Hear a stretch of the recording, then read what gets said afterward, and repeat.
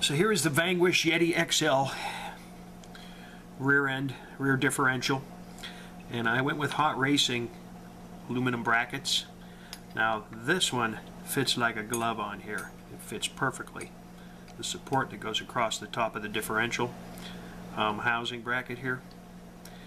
I also got the Hot Racing aluminum differential housing. So this is the original plastic one. I got to put that on. But the Hot Racing makes these aluminum pieces that slide onto the axles, and they just don't fit.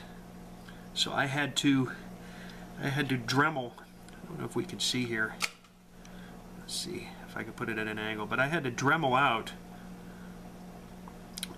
every other groove on here so that this would fit on the Vanquish rear housing. A little time consuming. The plastic one fit on there nice and tight, but Hot Racing one just isn't designed to go on the Vanquish aluminum housing.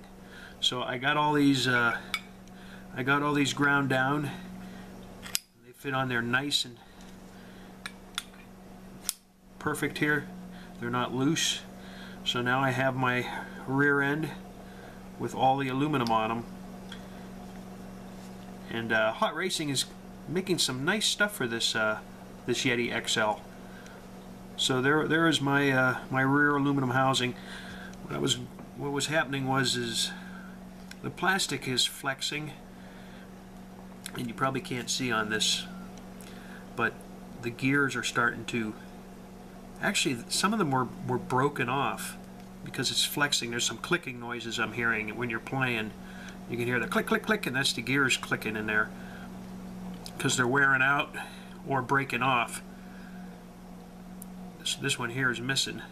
Probably hard to see in the camera, but anyway, so I went with the aluminum rear end here, so there's no flex. The gears will be meshed the way they're supposed to be, and they won't be able to pull apart. So there you have it.